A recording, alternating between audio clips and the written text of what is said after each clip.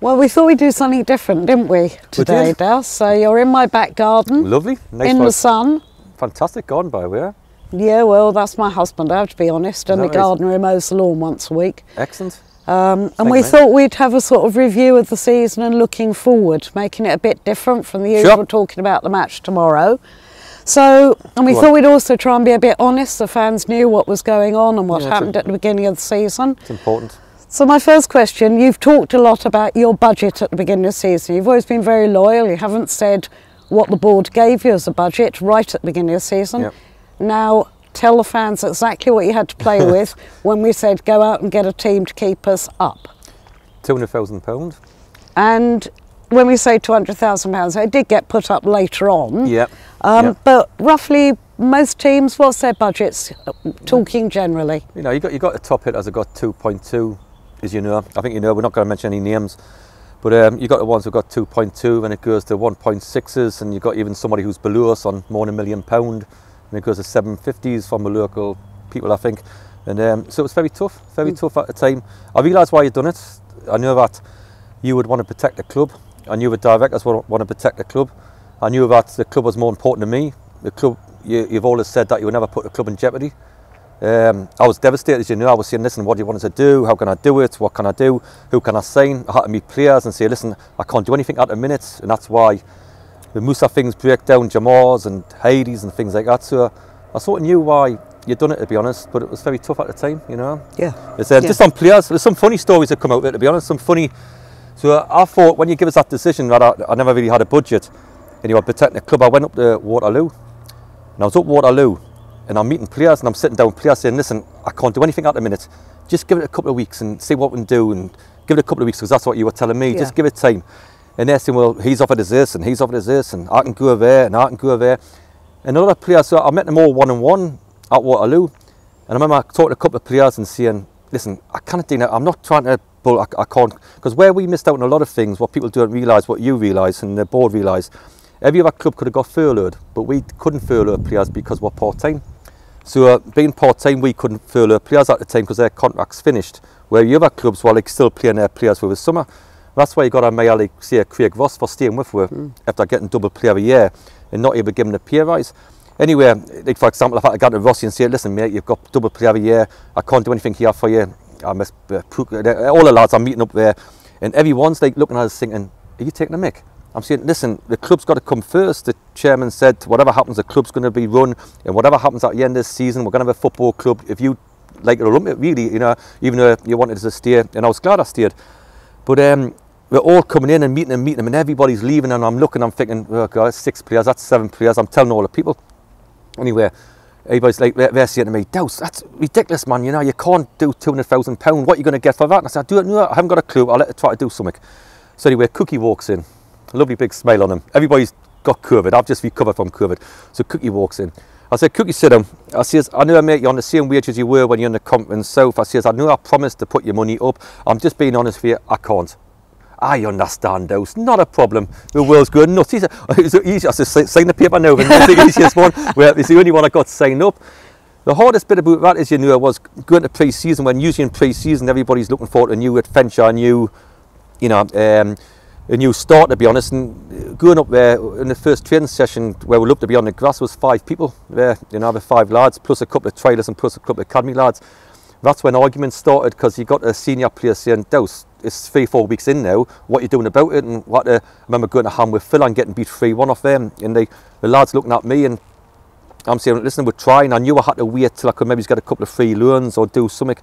So it's very, very tough time, and I had arguments with senior players because they were getting frustrated, saying, are you going to try to build a team here, Dowse? Are you going to try to do this, Dowse? Are you going to... So it was only before a week before the end of the season where you put up 100 grand that I could maybe get Slav on loan and people like that, and get a kid from Shotton from... But it was started off, Avi, but you know, it's just not, you know, it was, the hardest bit is obviously trying to get a team, like, which is great for next season, of course, which we'll talk about in a minute. But going there, of course I was disheartened. I understood your decision, I understood what you were saying to us as a board, because you would never let the club go down, and I get that, but at the time, you know, I thought, okay, we'll fight through it, and at the time, okay, we'll try to keep you up and do anything else, but I do understand what you had to do. I mean, well, the biggest problem was we didn't actually know the season was going to begin, and the minute we committed, it was very difficult because under the furlough rules we couldn't put those players on furlough because they weren't on contract at the time, because those rules of course kept changing. And it was only the week before the season began when the league decided it would play, because the government then said that they would be putting some money in. So of course it was one of those really difficult decisions. We had made the decision not to put out season tickets because we felt that the chances of fans getting into matches weren't going to be high, and we had been guided by the league not to put season tickets out there. So it really was relying on the money we'd raised earlier in the year to build us through, to at least give you something. And as you said, we then did increase it, but very much as the season began. It began, you know, so it was incredibly difficult. I mean, you mentioned there, Dowse, you had COVID earlier when it all started. And there's been a lot of talk about the effect of COVID, and I know the effect it's had on some of the team members, and I know we've had team members down. Well, what's your view on how the players have managed it? When I didn't know what it was, I was stupid. I remember when the game got called off against Dagenham, didn't I? No, Calvin's laughing here. So I got, and I said it's a disgrace. I want them 3 points back. We went down the pub. Remember we went down the pub. Down the pub? I went down the pub. Never. So we did. And I said I want them 3 points. Anyway, I remember the following Monday, Cookie, we trained for 1 week before obviously came a pandemic. Anyway, Cookie comes, poor old Cookie again. He says, Gaffer, can I have a word? I went, yeah. He says, you know this favours thing? He says, one of the lads at work had got it. And I sit next to him. I says, you see nothing to nobody. But I couldn't know what it was. You know, 2 weeks later, obviously, you know, I collapsed in the house and had to go to the hospital and oxygen. And my daughter, we've seen us lying there. And it was horrible for them seeing that. Like, so that's when I knew, because every single day we tried to text us. And it was mind-boggling. Like, I'm not scared of now, as you know, I'll jump out of planes, I'll do the air thing, and in life you think, well, one day it's going to happen to you. If your number's up, it's up. But not able to breathe, it's like breathing through a straw. It was frightening. But when I was at the hospital, it was frightening, because I talked to this bloke who was a bit of a football fan. So every 4 hours you had to take an x-ray of your chest, and people are getting wheeled off who had died. And it didn't affect, mentally did it affect us? Maybe seeing these people, and I'm thinking, am I next? He says, I think you'll be all right. That's what he said to us. 2 days later, I said, yeah, great, and go home. And 5 weeks later, I was okay. The worst thing I'd done was trying to be Superman by doing them laps around the pitch, around the lake, which was daft, but I wanted to prove that I was better. It did do me kidney stones again, because it affected everything. So I had a bit of so I realised that when this thing comes for budget and things like that, yes, I did have players, as you know, who come to us and said, those who don't want to play, because the two bubbles, the bubble with the jobs, the bubble from somebody like, you know, coming from Torquay, the bubble from somebody coming from Birmingham, and it was like, you know, we're having 78 players train on night time. That's why I try to do a couple of mornings and try to put with Dowse professionalism, where Nick was excellent doing the COVID stuff, and when he come along, that helped, it did. But I didn't, my captain's not scared, I admit as well, because we had more COVID cases what people thought, to be honest, because you're not allowed to see it. But my captain, to be honest, like Josh, he come and seen us and said, you know, his dad, he doesn't mind us saying this, his dad was not very well, if you like, or had a condition that he didn't really want to really play, because what if he give it back to his dad and all the rest of it. So I do get that, you know, and like the one at the minute, I've got to mention is Musa Dahova. And I blame myself. I knew for months he wasn't right. Even the semi-final, he wasn't right. He wasn't Musa, and I love Musa. And he wasn't. And he's on the coach and he's texting all the time and all that. And I'm getting angry. And even the other night, the Ramadan thing, I blamed it on. I'm trying to make an excuse for a lad, to be honest. He's very honest here, and he's got that now. He knows when he can. He's fine with that now. But I had him in the office yesterday, and blah, blah, blah, but he's never seen his kids for a year. He's never seen his family for a year, because if he had to go back, he would have to stay back there. Lockdown. If he had to come here, he'd stay here. He didn't want to let me down as a person. He thought he was letting the club down. He thought he was letting the fans down. So as you know, you give us permission. We're going to send him back home the next week. We are to see his family. Say, come back refreshed next year. Come back seeing your family. You don't realise what effect it is, especially where you know, again, I'm not where other clubs like All the Shot or whatever. I've got them little bubble where that's their bubble. But when you got a bubble there and a bubble there, and I got one call who I'll not say because I was quite angry about it, off somebody who, you know, a workplace saying, you know, do you expect him to come in and train? I'm saying, yeah, I do. He's part of it. If he's going to get the sack and all that, you know, so I had to not let that player train. Just typical, the bubbles were in, you know, but I think it's had a horrendous effect on people mentally. Like, I think in football, I understand fans' frustrations, watching on the screen. Football, as we're trying to explain, hasn't been great for the club this year, but, you know, trying to motivate a team who are scared of COVID and what happened at the start of the season, and when the new relegation come into it, when people realise they can't be full-time footballers next year and know that they probably can't be here.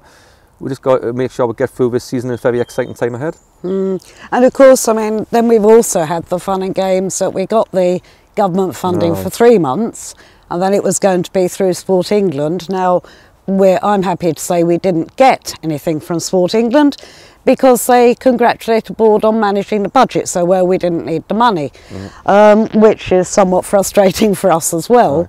But we have managed to keep going, and we're playing the season out. You're going to bring some of more of the academy lads in, I think, as the season goes through. And you don't want to expose them too much at this moment. Because I know where we are. Like, you've done it right. You know, one thing where we've been penalised is by doing things right. You have, a board have. Listen, you got to be commendable, really. Where in football, if people look how we run a club, you should look at yourselves, really. I'm not just saying that because it got me too. I'm being honest, because you could have went the other way and give a club 300 grand in debt for John to take over. You could have went and said, okay, Dowse will give you 400 grand, and that, I want to stay up on that, and then you would have got a few hundred grand in debts and all that. So, yeah, when you aren't going to get any money, this football club's losing a lot of money like everybody else, but where everybody else is sort of keeping it up there and having a go at this dream, we've went and said, no, as long as we've got a football club at the end of it, and the dream will be next year. You know, like, you know, with new investment coming in and things like that. I knew when, you know, John and yourself said, Dowse, if you want 100 grand, there's 100 grand to back you as an extra. But if I spend 100 grand on getting a player who I don't really want, if I spent 100 grand on getting the cup, yes, it would have been all right for me CV. Yes, it would have been get when you have a top 10, but we're never going to get promotion. The 100 grand, which is promised for next season, added on the budget, which is fantastic.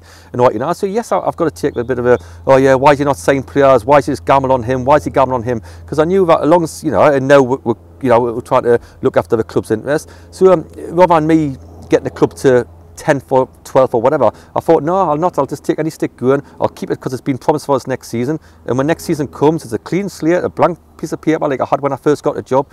And I can't ask anything more than that. I can't ask anything more of yourself saying to me, Dowse, plan now for next season. Do it now. It's fantastic. I've met, as you know, 5 or 6 players. You know, we're really confident about the whole thing and start afresh, and you know, that's what I want to do. But obviously with young lads, I've been in a position before. What you don't want young lads to do who have done fantastic, Leo, Skinner, Sam Evans, who could start tomorrow.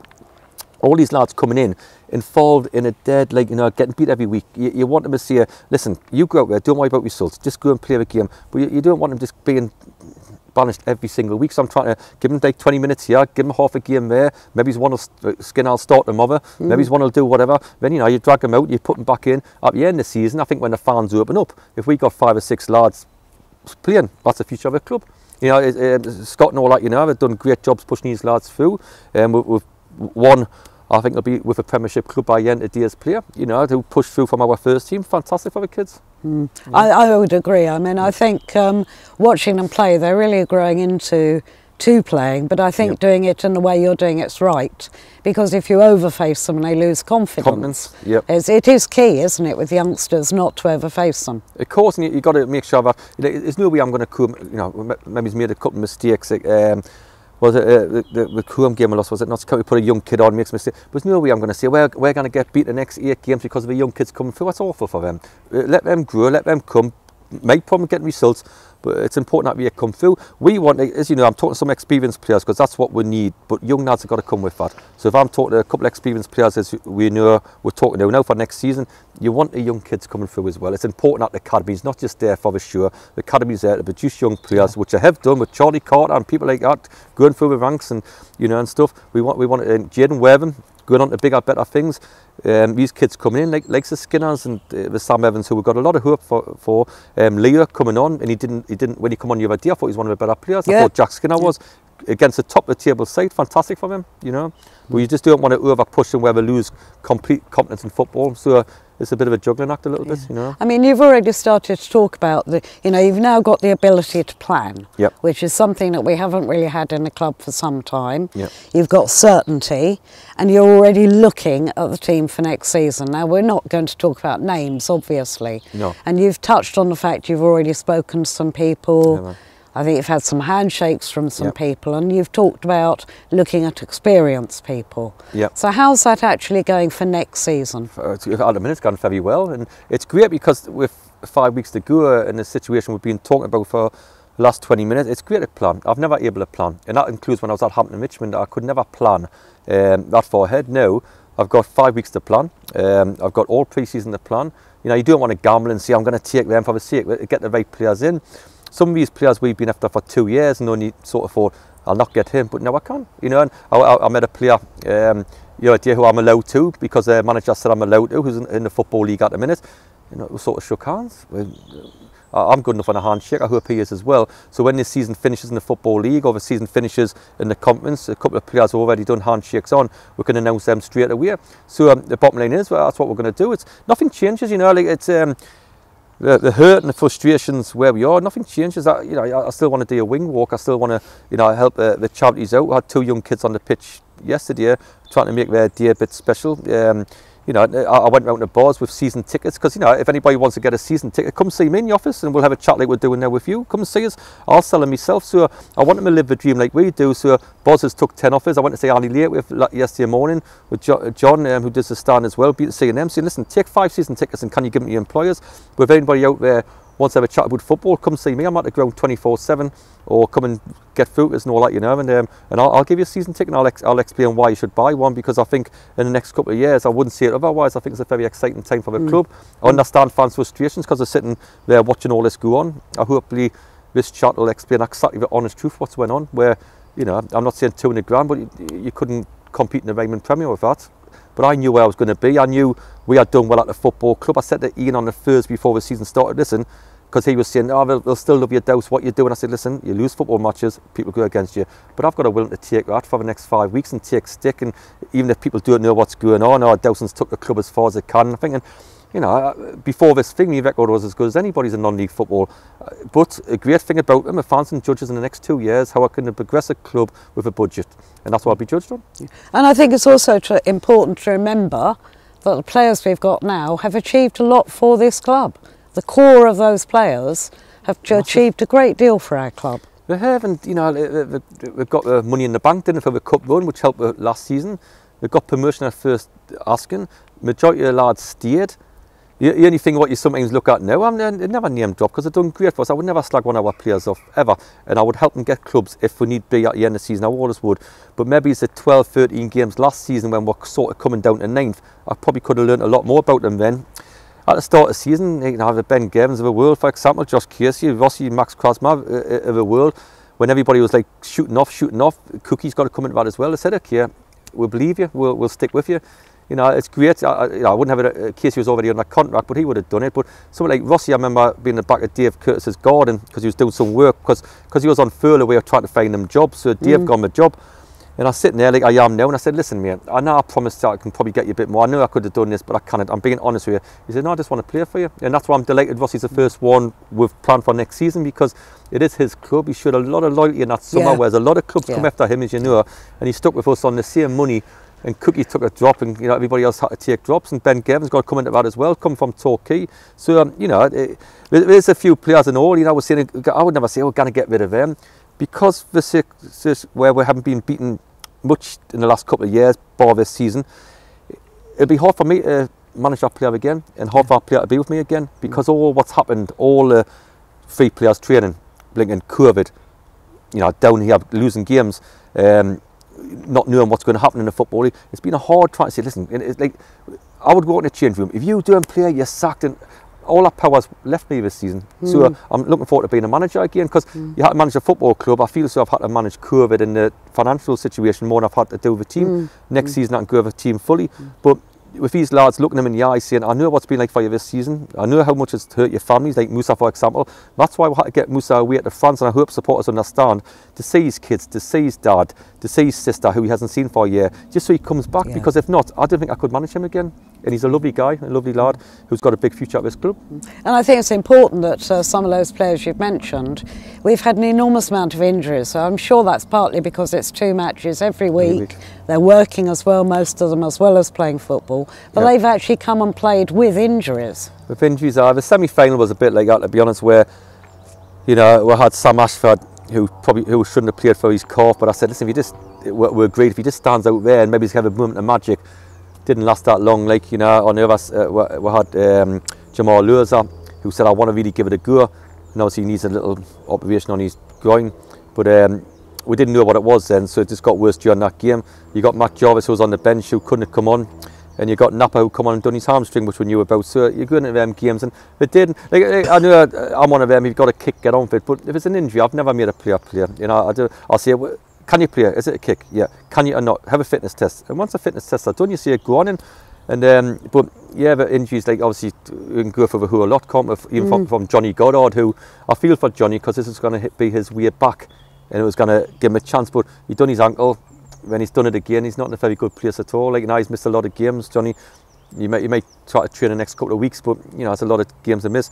Top here was because he's not going to be full-time footballer. I thought it was best to cut ties now, and you know, and move forward. And that's all I've tried to do there with him, because he's got his job and everything else. I know he said he's on the other end of the phone, but I thought we'll move forward because he's give good service. Our club tops, good service he has. But if he can't make the morning training and he can't be here next season, I thought it was best to move. Again, I could have dragged him in and said, oh yeah, play, and he might have nicked a few goals. That would have only benefited me being high up the table. I thought I'd go a different way and try to have a look at take a couple of gambles for next year, and some of these gambles haven't come off, of course. I would say most haven't, to tell you the truth. That's why I can't gamble next year. The rest of the injuries are taking care of itself, you know, from Casey to Max Krasma, who had a boot on the other day, and all the rest of it. And you know, the other two we had in our night. Ben Dempsey's going to be out for the season, hamstring. Blocky now, hamstring, and all that. You know, I think we've got 11 on the board at the minute. Yeah. You know, but we'll let it get on with it. You know what I mean? Ashford, will he be fit shortly? I believe he is. Sack, we believe he could be fit shortly as well. So you know, it's a couple who can commit. And this good thing is, Wimpton's been fantastic with her, giving us Sack free of charge. Crawley have given us Sam free of charge, so it has helped with like that, you know, so these gambles can come through. Yeah, well, I think that's right. I mean, so the final bit, we've talked about, you know, where we started at the beginning of the season, how the board gave you the bad news. Of course, the board itself has changed through this season, with John coming in as the majority shareholder. Although of course he can't get here from America, which is makes it quite difficult. But you know, the impact of John, the change in the board, how do you feel that's sort of helped the club, not just on the football front, but just generally looking forward? Well, it's brilliant, because like you see, it's the first time, you know, where Kel will come in the office and talk about, and you'll come in, but it's the first time somebody's like actually come in and said, let's talk about football, because beforehand it was a ground one when we get hurt. I know what happens and things get turned down, but I had to have the season about the ground, and you know, and I'm thinking, don't I about the ground when the FA Cup here, Watford, and all, oh well, the ground next year, and all that, you know. And then all of a sudden it's like, you know, at the start of the season the board made that right decision, which is end up now saying, let's keep the club going to the end of the season, which is the right thing to do. But it's the first time you look forward and you're thinking, I tell you what, I want to do it here. The board actually want to talk about football. He's telling me, John, he's going to be there morning, noon and night, and I think that's what my bloke, I work with that every day. We'll both be there morning, noon and night. They want to have an ambition to go up the ladder. They want to have an ambition to go to a football league and things like that to do. We reckon we can go, you know, we'll have a crack at the top 10 next season and beyond the season. It's fantastic news for our club, fantastic news. So I think everybody at work can realise that the last few years has been a bit of a year. We'll go up, we might do work here, might have a cup run, we'll go down again, we'll go up again, you get somebody like me and gone there. But it's the first time, I'm delighted that the board have backed us and said, okay, let's take it forward for the next couple of years. I'm dying to do it. I've been dying to manage a club. I've been dying to work with a budget before and be judged on the budget. So I've got no excuses whatsoever in the next couple of years if I do improve a club. And I think the board want to do the same.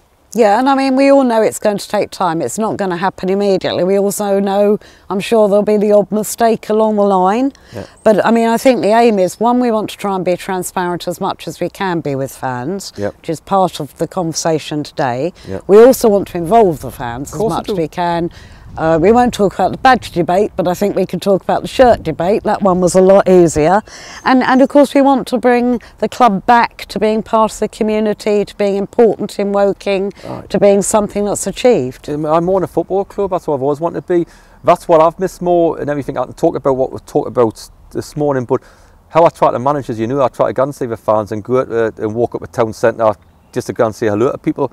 And when you can't do that, you do lose that thing. I think our best performance of the season was when the fans were there against Hartlepool. And it was great seeing them and great seeing everybody there.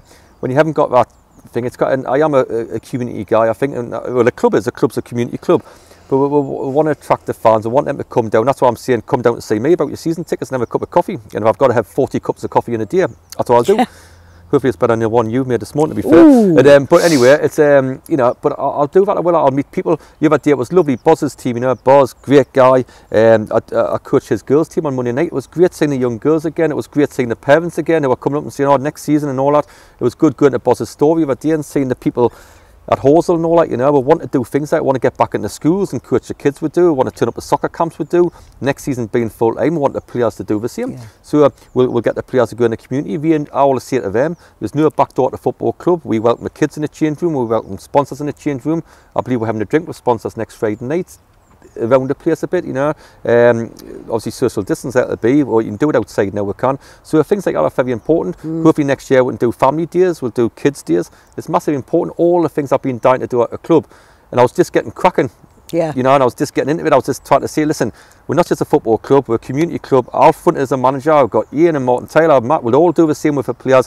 When it gets taken away from you, you lose a bit of yourself as well, you know. So we found that difficult. Next year, hopefully, we can go at the bars again, like we'd done that time up at, what was the bar called again? We stayed there, because I remember I was saying to my wife that my train was late home, but you got a tweet saying Dowse is still at the bar. We won't talk about bars now. So it's, but you know, we can go back and talk to the fans again, saying come and meet up at the town centre, come meet in the clubhouse. That's what I want to do. Good, bad or ugly. I've never turned me back on the supporters. I never will.